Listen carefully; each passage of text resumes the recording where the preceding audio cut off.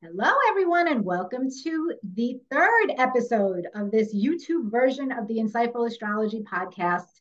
I am so excited about bringing this show back to you and doing it in this format because it's just for fun. It's actually really cool to be able to talk to all of my favorite people and see them and have you see us all together. It's almost as good as you being in my living room and us having a glass of wine and talking about astrology and metaphysics and just bullshitting in general. Almost as good, right, Armand? Almost. It's almost as good. It's almost as good. The Almost. wine thing would be helpful.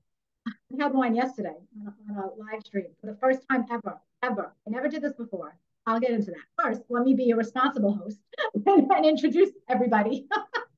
So for those of you who are new here, welcome. My name is Maria DeSimone. I'm a professional astrologer. If you stumbled upon this podcast on YouTube, I hope you subscribe to my channel for all sorts of cool videos. And you can find out more about me and my work at InsightfulAstrology.com. This is a podcast that I like to think of as unplugged astrology, where it's real talk, real people, real amazing metaphysicians who have something interesting to share. And so we have really cool organic conversations about all sorts of topics. And today I have one of the most legendary astrologers on the planet. Okay. So get ready because you're in for a treat. I am Armand smiling here, but he knows that he's hot shit. Okay. He knows. Oh, yeah. And I'm going to tell you why. So Armand Diaz has been an astrologer for a very long time. I think as long as me or longer. We started our careers around the same time, right? So it's kind of Yeah, but you're younger. very long time. But I seem to remember I've known you for a long time. I was trying to figure out, was it 2005, 2006, 2007? You were married and I was married when we first met. So it's a really long time. Yeah, I know. So I'm thinking 2006-ish. We'll just leave it at that. At Bonnie's house. That's when we met. Anyway, for the rest of you, in case you want to know, Armand Diaz has been an astrologer for, I'm going to guess, about 20-ish years. And yep, see, I told you we started our careers together. And he is based in New York, like I am, Long Island. So we are fellow Long Islanders. And he is not only an amazing astrologer, but he is a phenomenal teacher, author. He has a way of bringing very complicated astrological techniques and terms down to reality in a way that even the like astrology for dummies level, okay, which believe me, I need sometimes. And Armand can do that. He can deliver. So he is very brilliant with all sorts of topics, but he has a great sense of humor and he'll deliver it in a fun way. But I have to tell you, go and check out his books. He has written, this was his first book, Integral Astrology. I have, that's why I posted on the Vertex to remind me to talk about the Vertex. Integral Astrology by Armand Diaz. And this is a book that helps you basically understand the ancient discipline in a contemporary world. This was your first book, right? And this talks about your whole integral process of a holistic approach to astrology, which is really very phenomenal. But my favorite book, which you know, we've talked about this, is Separating Aspects. And if you can see this, it is about the astrology of breakups. It is a super cool book. Oh, you got that there too. And I have my little love notes. You gave me little love notes in all of these books. I was so honored. You don't remember, I'm sure, but I have my little signed copies here. You remember? I remember. Okay, good. Now I feel special. So, Maria wrote one of the blurbs on the back of this book, actually. It's worth the book. It's worth the price of the book just for that. Just to read my blurb? It was a good blurb. I can market people, I gotta say. It was a good blurb. I liked it. But this was a fabulous book, I have to say. Amazing. Top 10 astrology books of all time. Okay? Now, if I'm telling you that, I mean that. And finally, if you want to find out more about Armand's work, to schedule a consultation with him, go and visit his website, integralastrology.net. Is there anything else that I can say before I officially welcome you and we talk, Armand? What else can I say about you? You have a PhD. You can just go to armanddiaz.com. Oh, that's another website? You have two websites? How did I not realize that? There's two? It's okay. Okay, what's the difference? Tell us the difference. It's just easier to say armanddiaz.com. Oh, and it takes you to the same website. Well, largely you get there quickly. Yeah.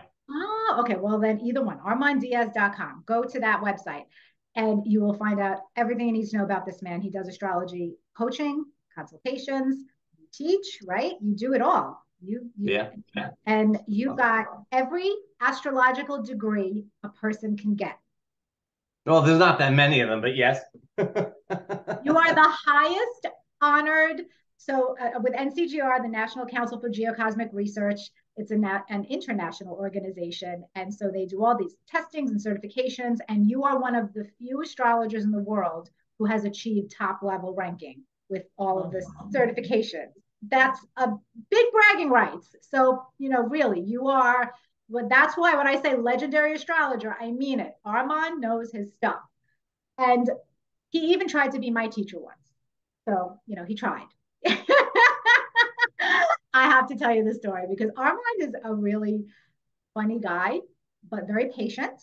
And he was so patient that a few years ago, it was around 2018, 2019, Armand said to our local Long Island NCGR chapter, so he was the national president at the time, and I was the president of the chapter at that time. And he had this amazing idea of getting us all certified and teaching us the math, the first level certification, which is the math, constructing birth charts by hand.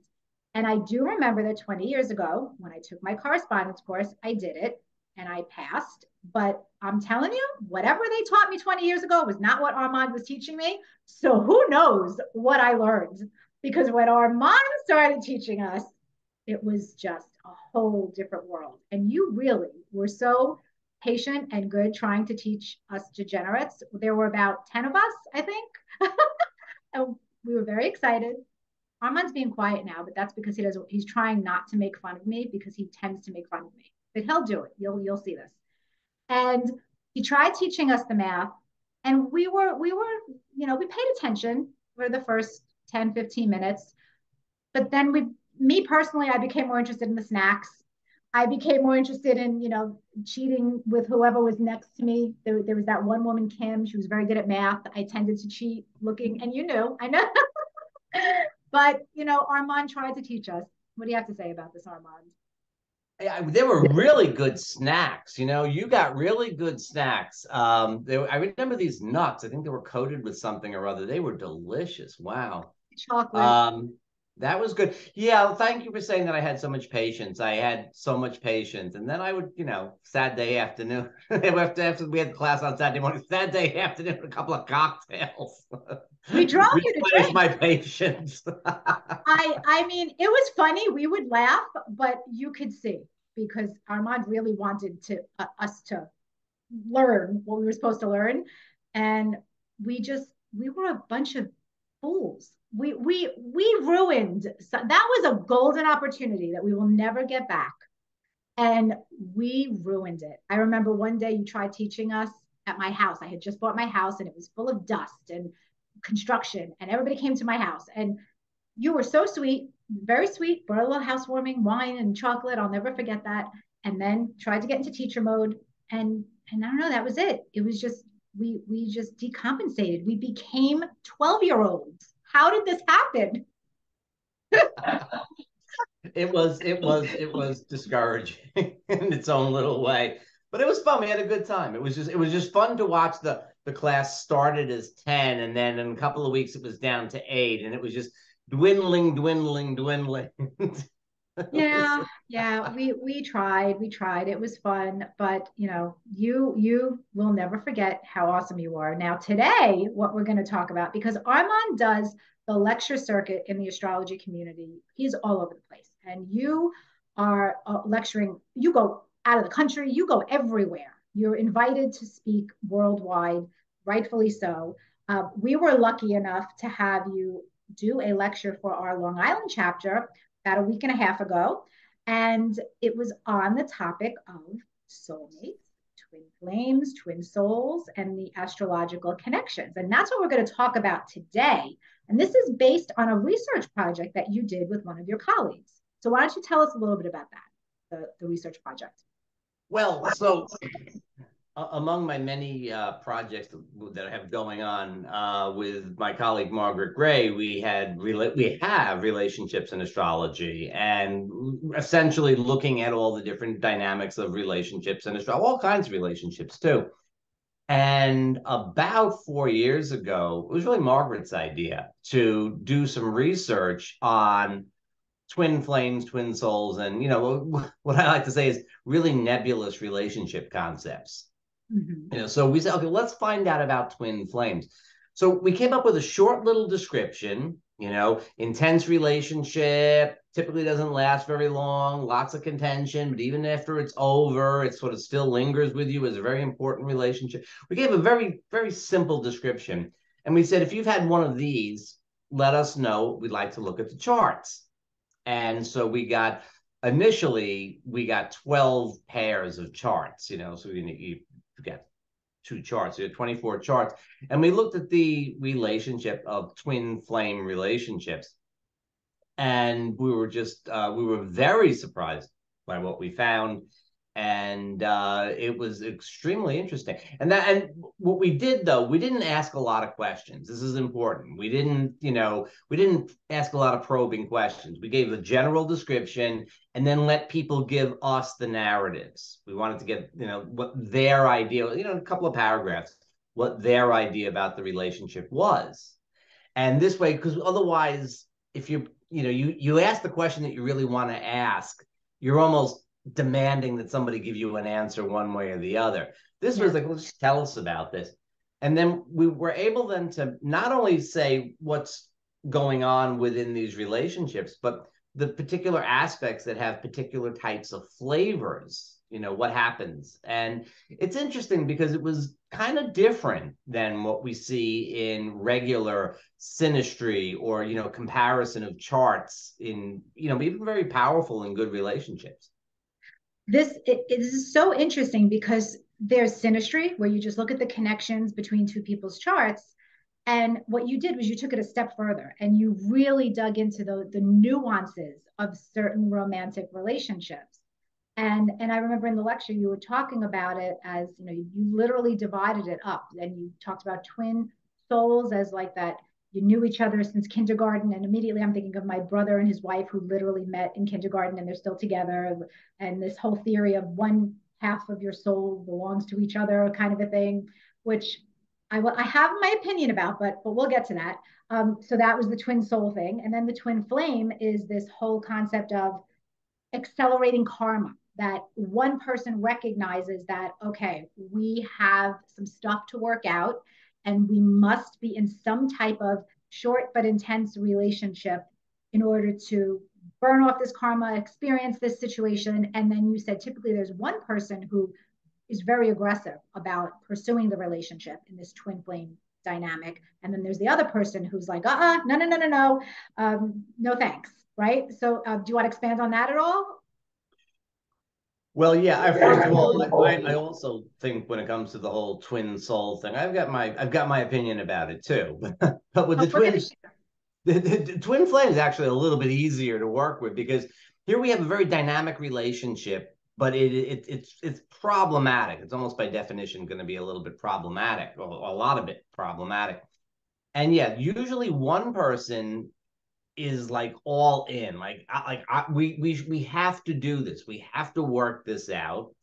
And the other has the opposite. It's like, well, yeah, this is real powerful. I'll see you next life. It's this kind of, I don't really want to be getting into this all that much. I'm not comfortable with it. I don't want to, these relationships come up under all sorts of circumstances.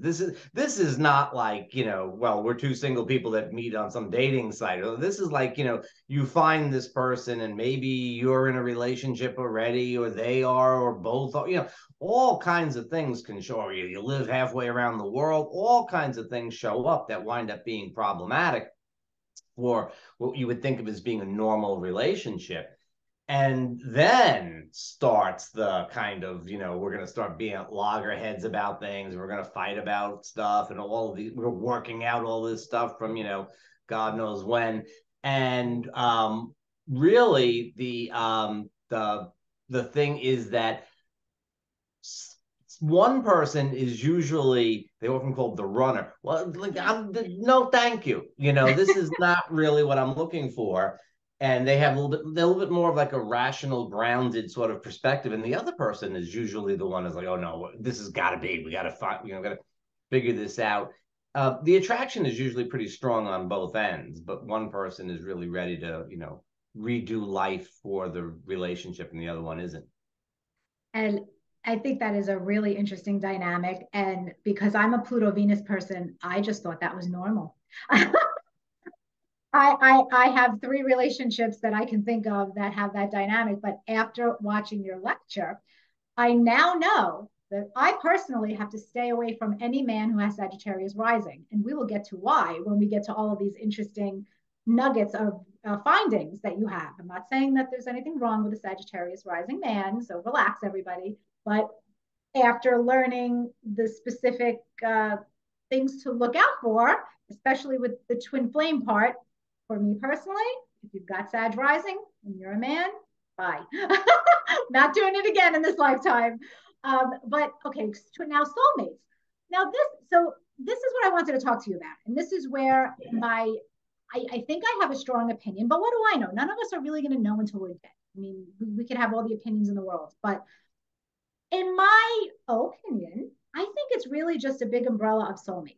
I don't really know if there has to be a difference between a twin soul, a twin flame, soulmate. And a soulmate to me is really anybody who you have people in your life who you're soul contracted to learn lessons from and or teach lessons to. And that includes the twin souls and the twin flames and all that, that you're still having a soul contract. So while I do very much believe in soulmates, and I do very much believe that your soulmate can be your child, your parent, your lover, a best friend, a colleague, a marriage partner, soulmates, it's all of those close people.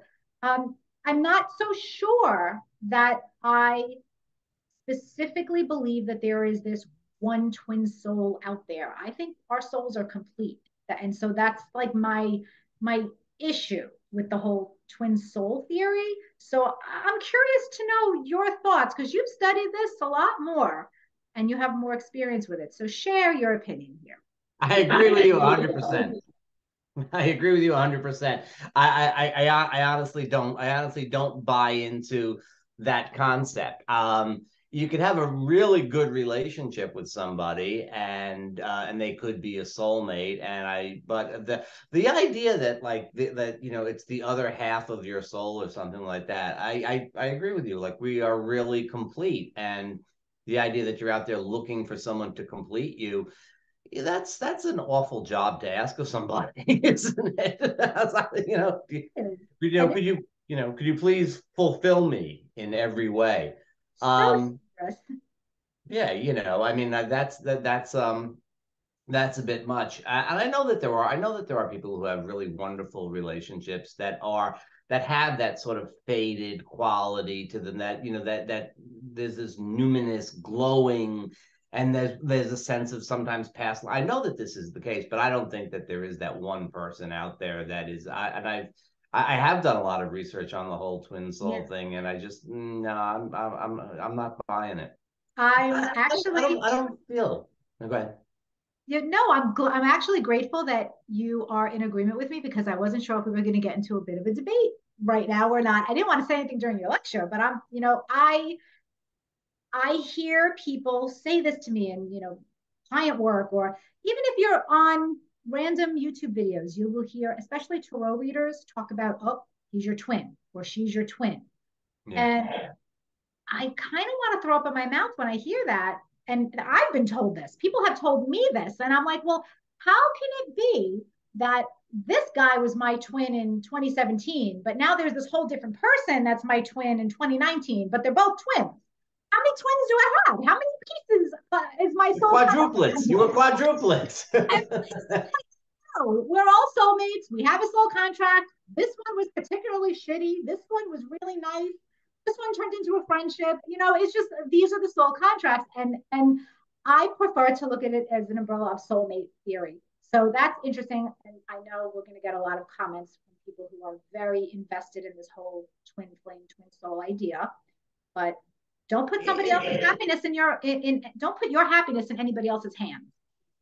Right. Yeah, that's the big mistake. I think that's a very big mistake. And I think, we overinvest in romantic relationships in our culture. We're a very secular, material kind of culture, and there's not a lot of the mystic. There's not a lot of the specialness, and where we get it by and large is in romantic relationships. It's that falling in love experience where like you drop some of your ego and let somebody else in, and they do this, and it's this wonderful experience. It's a great experience, don't get me wrong, but it's the only way we really get it is through romance. We don't, we rarely get that through other means. You have to really develop your spirituality and so on in order to really have that experience, or sometimes spontaneously or whatever. But we overinvest in romance for that reason. It's the thing that feels so special in an otherwise kind of humdrum kind of world for a lot of people. But the idea that it's one other person that's gonna fulfill you completely or something like that, it's just so now that Armand and I have completely crushed your romantic notions, it's great. It's gonna fall in love, but it's not. There's not just one being out there for you. I mean, it's the more open you are, the less the less restricted you are to there being just that one person who would fulfill everything for you. Yeah. Oh, for sure. So now I would love it if we could get into some of those juicy connections that you and Margaret found and in the soulmate umbrella. But think about this, because we really were looking for twin flames. Now, I maybe disagree with the theory behind it that there is one person but twin flames are difficult relationships, right? Yes. And in this case, we're looking at a difficult but very special relationship. So it has that real special quality, but it's also really difficult. So whatever the theory is, these relationships do exist. Relationships do exist, and they follow those patterns. They do, and I have two examples to talk about or to show if anybody wants to see it. But so I would just say these are soulmate connections that have particularly difficult karmic implications. Yeah. And so people define that as a twin flame, but that doesn't mean that there is only one. You could repeat this pattern. Yeah. I don't know if I know you're not going to talk about your experiences, but I'm an open book, so I'll talk about mine. I have repeated this pattern. So we're going to talk about the twin flame research in particular, the findings of. Right. Okay. That's really what we researched. So what we found were there's connections, and in any way, but there's connections, multiple connections among the moon, the lunar nodes, Neptune, and the ascendant descendant axis. There's multiple between the people. There's not just, and you pointed this out, actually, conjunctions. We're not talking about trines and and sextiles and even squares. Conjunctions is what we're looking at. So can you explain for everybody why the lunar nodes would be significant in this particular dynamic? Because there might be some people who don't understand what the nodes represent. Well, what the nodes represent, pick your book. This is an ongoing, evolving thing. But I think evolutionary astrology has brought us to the point that most astrologers have dialed into the idea that the south node is representative of your past. This is like a past life, and because it's from your past life, it's like the default programming that you come in with. Right. This is, it's the way that you need to learn to be again. You need to learn to be your south node again, and then you need to move up to your north node. So the lunar nodes they represent the past life and then where you're meant to go in this life, the south node and the north node. And so when there's a connection with those nodes, it's very likely that you're connecting with someone from your past. This is again on the assumption that, you know, that you're comfortable with the reincarnation. If you weren't, I suppose you could sort of just say it as an analogy. But yeah, but if you're subscribing to the whole soulmate theory in general, then you probably believe in past lives. yeah. So yeah, so I think we could talk about it in that way. And so these let's break it all down. These south node connections, and again, we're sticking to the conjunctions because the conjunctions are palpable and very urgent and close orbs, right? What was the orb that you guys were using? Well, it wasn't the orb that we used; it was the orb that we found. I mean, we were within 2 or 3 degrees. Okay, yeah. And we're really looking at, and because it's the nodes, it could be to either node, you know. But yeah, no, we found very close, like within a degree or two, very close connections.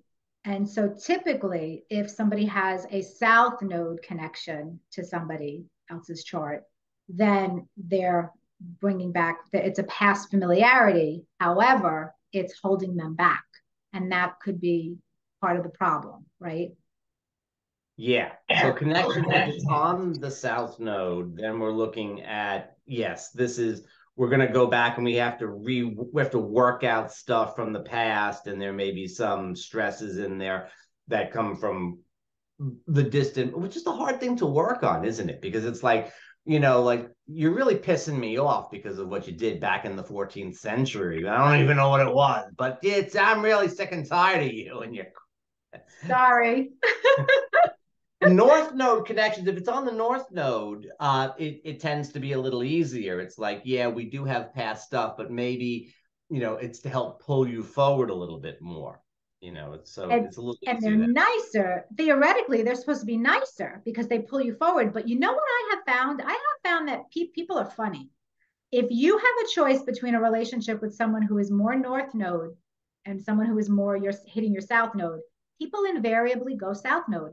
I don't know if you've noticed this or looked at it, or if you and Margaret like have found that, but people will go for their past relationships or situations. They get pulled into that dynamic like hypnotic level versus saying, oh, let me be conscious and grow and go for this person instead because their Venus is conjunct my North Node and that might be something really good. No, instead they go for the Neptune South Node person or, you know, whatever. Yeah. Totally. Well, I mean, it's, you know, familiarity, right? It is, you know, the moon too, but certainly the moon and the lunar nodes, they are, yeah, it's like a vortex that you just get, you know, it's like you're getting it's like a magnet that you're getting too close to, and then all of a sudden, you know, it's like, or a whirlpool that you can't help but look at until you get sucked down into it. Yeah, the South Node has that. I mean, it has that even just in your own chart. But yes, when somebody's landing on your South Node, it's a little irresistible. It is. Now, speaking of irresistible, those Neptune contacts, they are, oh my God, just scary dangerous. Like you lose yourself with the Neptune contacts, don't you? Yeah, very frequently. Losing yourself is maybe the way to describe it. The thing about now, if there's a Neptune kind of thing, leave aside the nodes, Yeah. you don't necessarily feel that it is you're not like thinking, oh, this is like a past life thing. It very frequently it is, especially because Neptune to the moon seems to be particularly powerful. Mm-hmm. But with Neptune, it's just, this is so special. That Yeah. relationship is just so special. The person is so special that, you know, it's like it's glowing. It's Newman. How could it not? How could this not? You know, one of my clients said that actually about a Neptune thing. You know, this a relationship that it wasn't really, and but her description was, how could this not have happened? You know, how could, there's so much potential in this. How could it not happen? And that's what Neptune does. It feels magical if you're in it. If you're the one in it, it feels magical, these Neptune contacts. But if you're an outsider looking at the couple or trying, if you're friends with one of the people in this relationship, you're likely seeing something very different as an outsider. If your Neptune's not involved, you're looking at it as it is. They're looking at it in a very different way. And you're there scratching your head saying, what are these two knuckleheads doing? They need to wake up, snap out of it. And if you're in it, you're going to go through it. You're going to be in it very deeply.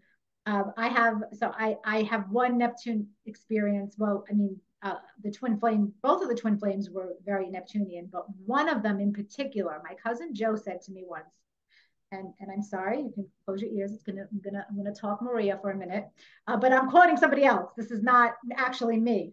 But he helped me to understand the Neptune interaspect situation very well. So I was convinced I was in love with this man.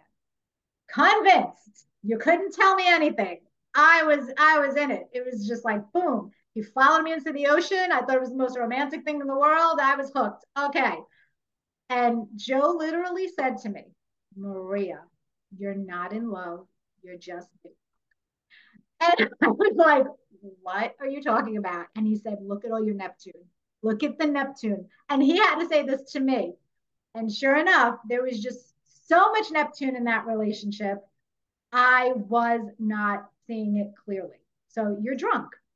You're definitely not seeing it, but it's very soulmating.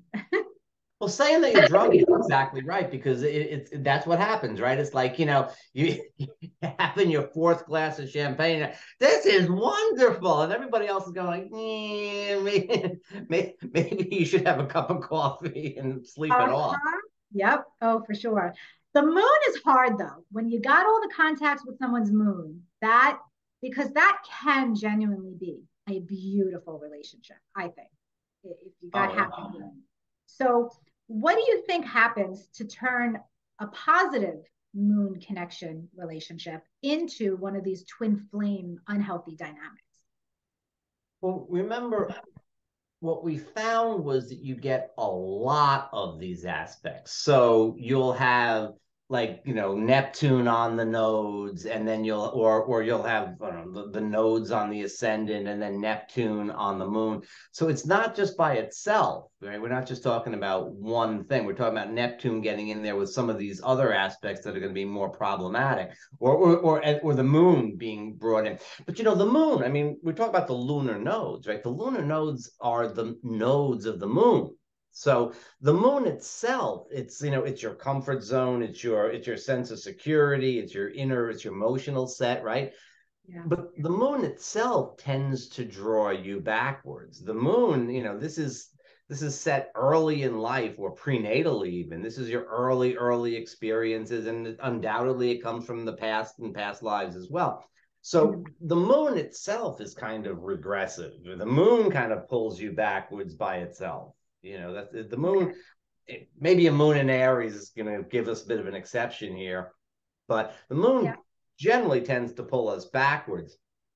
And so if there's a connection with the moon with all these other things going on, then it brings up the more regressive past aspect of the moon, as opposed to the more forward-looking, how do I deal with things now aspect of the moon. So something particularly dangerous might be a moon conjunct South Node, or moon Saturn South Node. If you even had something like that, that could be really troublesome.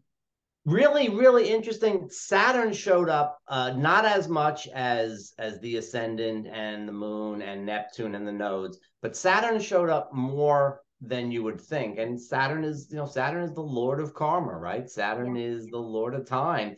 And, in a sense, I think he shows up to say, okay, well, you guys really should work this out, don't you think? So the Saturn findings were not prominent in the twin flame, the unhealthy relationship. It was more in the soulmate. It showed up. It was much less frequent, but it was conjunctions, and it was like sort of tied up with these other things. that, you know, and it seemed to show that there was, you know, that there was work to be done. I think that generally speaking, I think that it helped. I think that the overall flavor of the relationships turned out to be a little bit better when Saturn was one of the things that was involved. And if it was, you know, you leave it all to Neptune, like, you know, if we're here to work out something from a past life, you know, yeah, and we got Neptune, you know, that'll get you in, but is it going to help you to sort things out? Yeah, Saturn's yes. better. Saturn's a reason to stay. Saturn is, you could sink your teeth into something. You know it's real. You know you're not delusional if there's some Saturn involved. Yes. Yeah. You've got an issue, but it's real. You know, you've got an issue, but you can deal with it. You can work with it, you know. Yeah. So that's good. That's a really great point. So nodes, moon, Neptune. These are the three main contacts, and usually conjunctions. That's what you really focused on. And it's a tight orb, maybe 2-3 degrees. So that's, I'm summing it up. Is there anything else with the this ascendant, descendant axis? Because we know that's me and you. That's the axis of me and you. So if you have, again, any of those things land on the ascendant, descendant axis, yeah. Right. I remember you also talked about how common it was to find the opposite ascendant descendant axis in couples with so, you know, one person has Cancer rising, the other has Capricorn rising, so they're opposites. That's common. Yeah. Right. Okay. So those were the top findings. Now, what I'm going to do for fun, in your lecture, you gave us all sorts of random charts to look at. So I just pulled a couple of my charts because, you know, this is real life astrology, and I just easier to do my own life. And I'm going to quickly show you how Armand and Margaret's research, it comes to life in reality. And then Armand and I are going to add another point, which you and Margaret expected to find and you didn't, but we talked about this and we're like, that was a fluke. It has to be there. And it is, and you're going to see it in all my chart examples, and it is the vertex, which we'll put a pin in the vertex. We'll talk about it in a few minutes. But I'm going to show when you said that Neptune node. So here's the problem for someone like me. For someone like me, that becomes a particular karmic issue right off the bat, because what is Maria born with? A moon Neptune conjunction, widely conjunct the North Node. Okay. So I'm made up like that. And remember, I said your lecture taught me to stay away from men with Sagittarius rising? Oh, yeah. Well, that is the reason, because it is going to really highlight what your findings were about this twin flame runner chaser dynamic and this intense, crazy karmic nonsense. And so, sure enough, as I was listening to you talk, I said, oh my God, literally. There were three, but one of them I don't have a birth chart for, so we'll not talk about the eye doctor. But these two, I actually had real physical relationships with, even though situationships is probably the better way to term it. So I put them as twin flame possible. So there's two twin flame possibles here. Actually, no, we'll go to the first one. This is the one who actually has become a very dear friend. And I don't know if your twin flame research would support this. Probably not, because usually twin flames don't go from passion to, oh yeah, we're buds, right? But that's what ended up happening in this particular dynamic. But he does have Sagittarius rising, and what that basically means is that, according to this research of the moon and Neptune, my moon Neptune conjunction is bang on his ascendant. The nodes are a little farther apart, if this is an accurate birth time, but that because I have the moon Neptune conjunction, I would consider it able to pull it in, to kind of pull it closer together. And so that means that my south node is over here on the 7th house side. And this was literally a relationship where I met him. He followed me into the ocean. It was a very short, passionate love affair. Then I found out I was the other woman. I didn't know I was the other woman.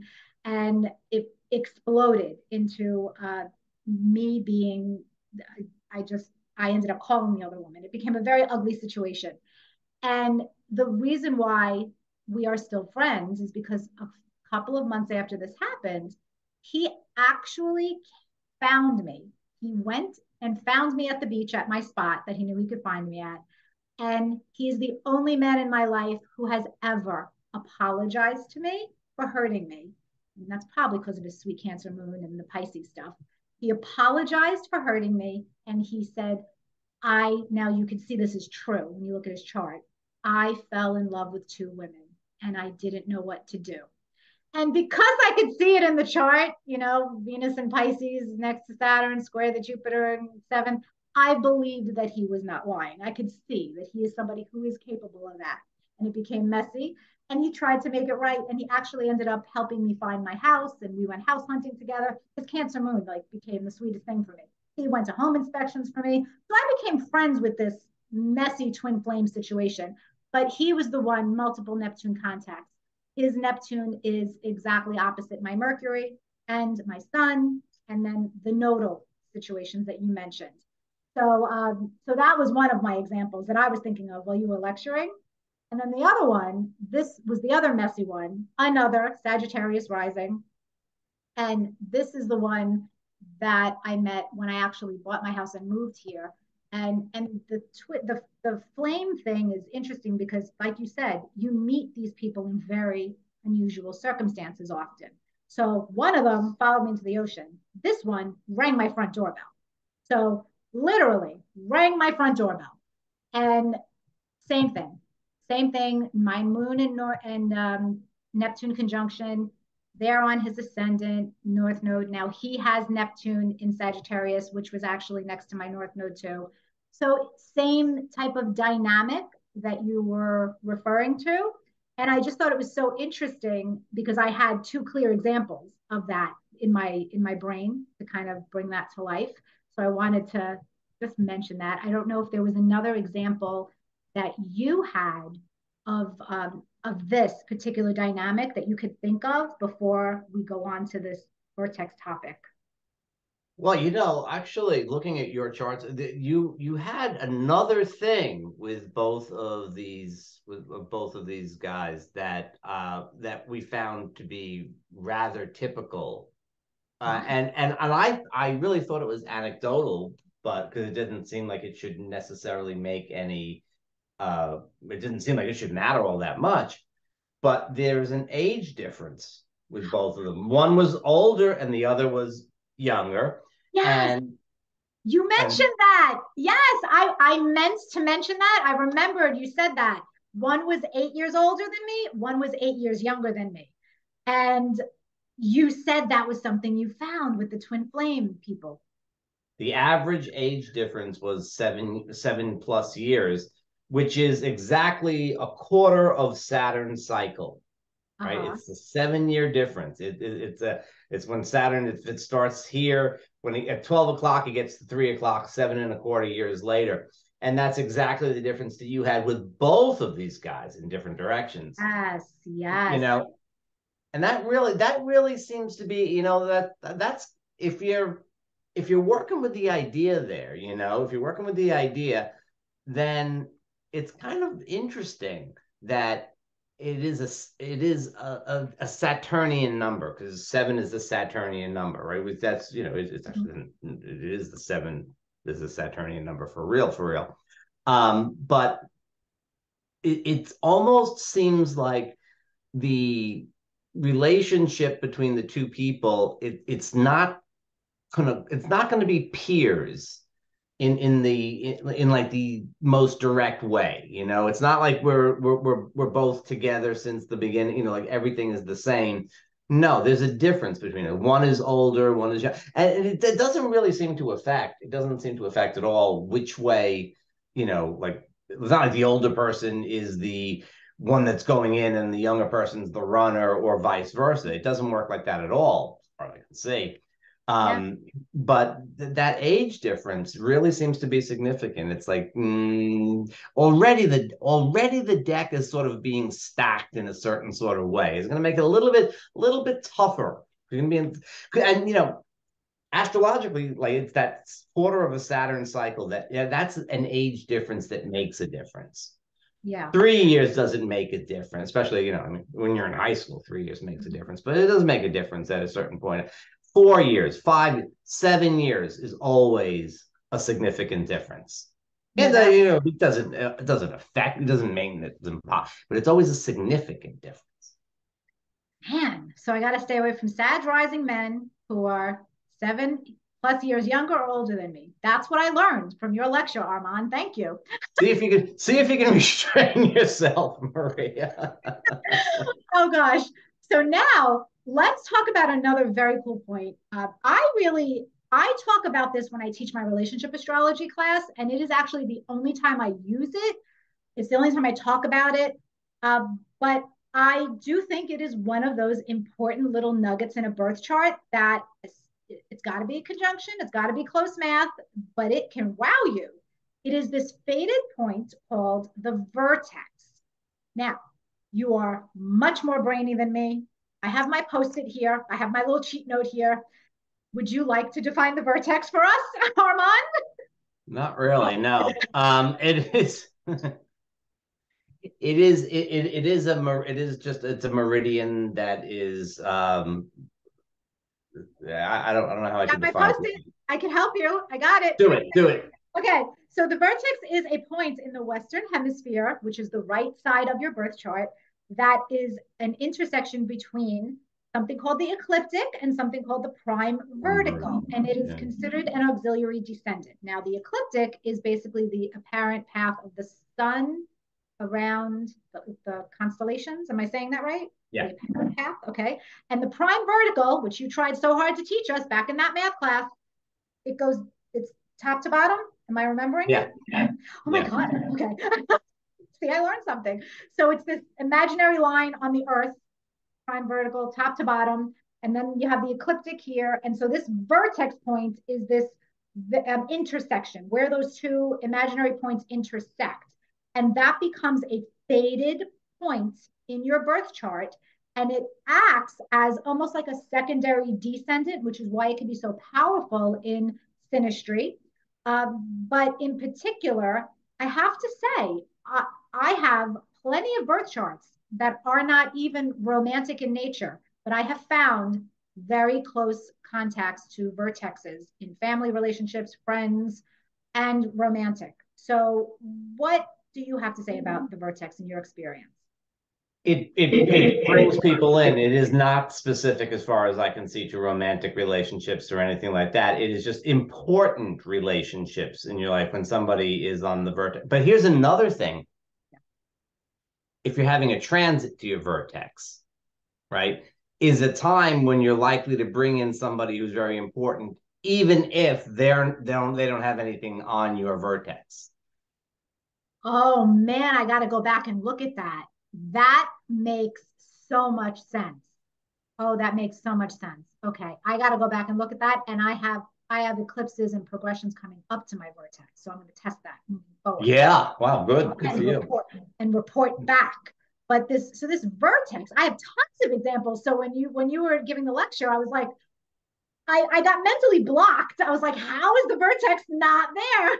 And you were making fun. You're like, Maria, you're not paying attention. Like, I'm totally blocked. So yeah, like I said, Armand makes fun of me. Before he gave his lecture, a bunch of us astrologers went out to dinner.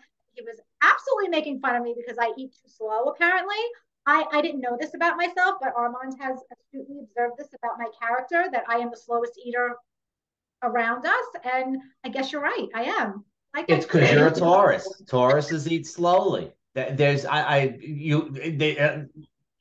No cut on the ability to consume, but that's definitely there. But they'll always be the last person at the meal. And everybody else had their meal wrapped up in the little doggy bag ready to go. And it was Maria with the rigatoni on the end of the fork. Just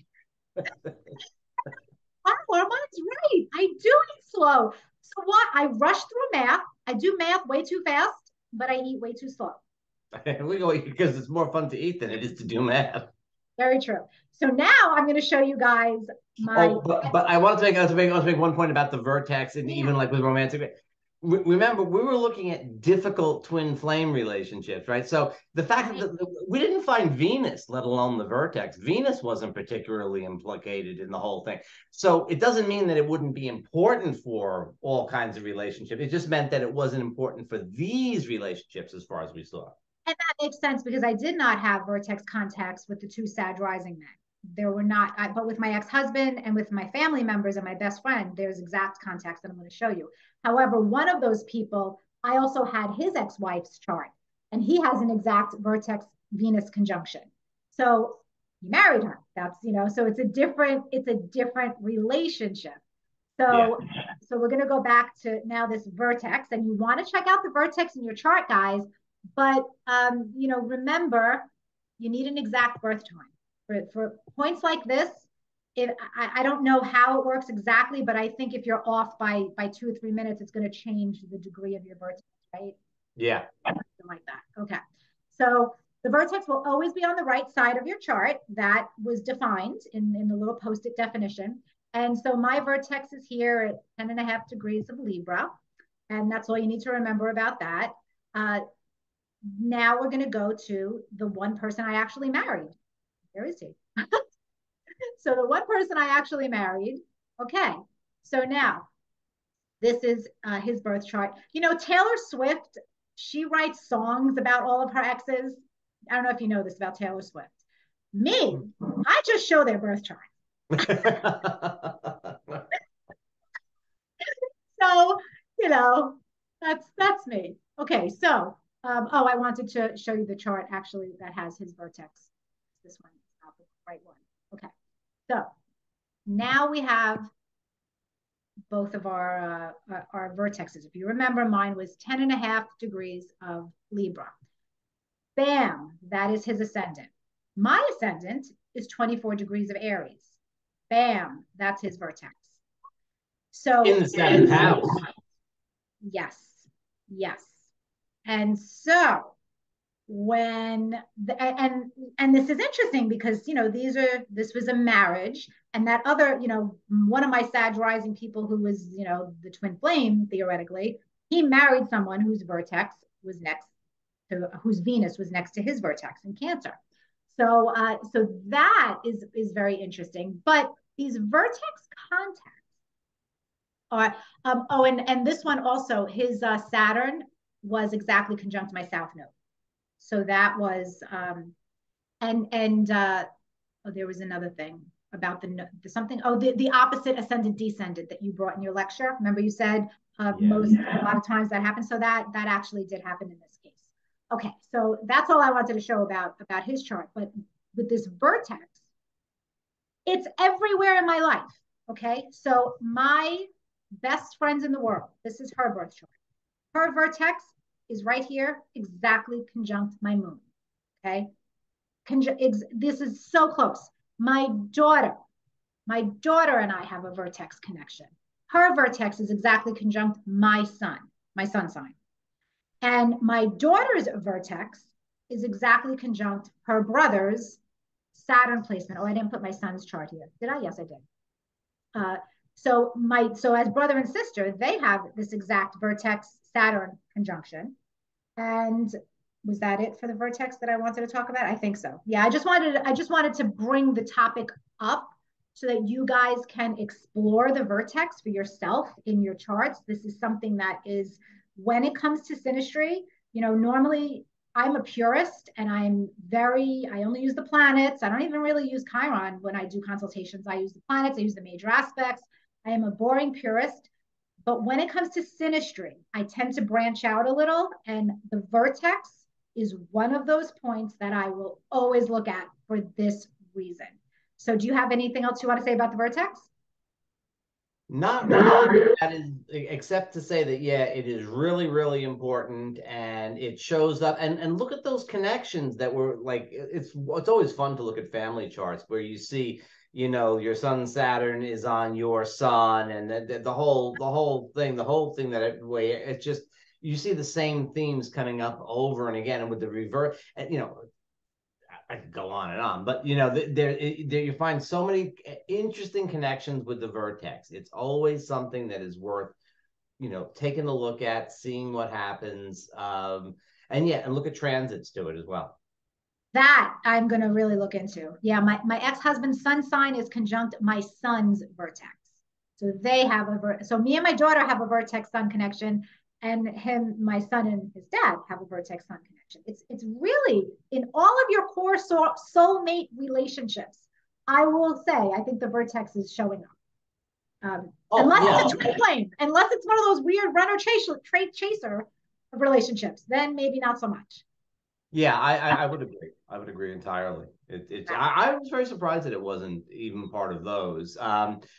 Vertex, I mean, I think that, fated encounters is the way the vertex is often described. It's like when something lands on your vertex, fated encounters. And I certainly seen, I mean, your family there is, that's a great example of it. It's like the whole, like, well, we'll come together to be a family and start working stuff out and things like that, so we can learn together. You can't escape your fate, and it shows in the vertex. Oh my gosh. Well, as always, it's always fun to talk to you. And I always learn so much from you. This one conversation, you taught me something. So now I have a future research project to track my vertex and go back in time and see what happened when I met these people, if I can remember, it's interesting stuff. This is what us nerdy astrologers do for fun. The rest of the world goes out, I don't know, dancing, and I don't know what the rest of the world does, but nerdy astrologers do this. That's how all this stuff gets discovered, is Saturday nights when astrologers have nothing to do but look over old charts and go, oh, what? Yeah. What was happening that time something exciting happened to me? Absolutely. Well, I want to thank you so much for being here on the third podcast. And I hope you decide to come back and talk about anything you want, because you are I have described you, my students are like, I have a bunch of students who are big fans of you and your work. And when we talked about you, we had a conversation about you, and I describe you as, there are Uranian astrologers and there are Neptunian astrologers, meaning the Uranian astrologers are really brainy and scientific and know their stuff academically. And the Neptunian astrologers are very intuitive and can really blend information and all that. I qualify myself as a Neptunian astrologer. And it is so rare to have an astrologer who is both Uranian and Neptunian. And I say you are both. That is another reason why you are a rare bird. You are both, because a pure Uranian astrologer, they can be dry and boring. Pure Neptunian astrologer like me needs a post-it to explain the vertex. But you are both. And so everybody go check out armanddiaz.com. Book a session with him. You will not be disappointed. And I hope you all learned something from today's podcast. Armand, thank you so much for joining. I love you. Thank you, Maria. Bye-bye. Hope to eat dinner with you soon again.